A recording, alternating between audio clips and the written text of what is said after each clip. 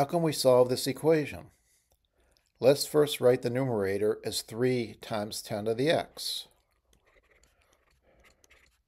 And we'll write the denominator as 2 times 5 to the x.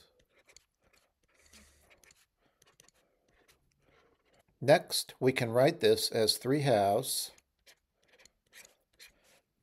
times 10 to the x over 5 to the x.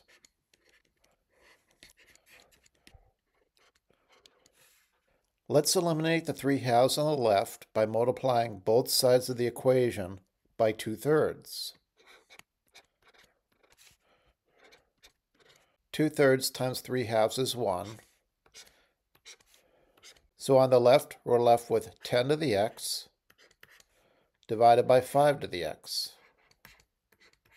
And on the right, 96 divided by 3 times 2 is 64.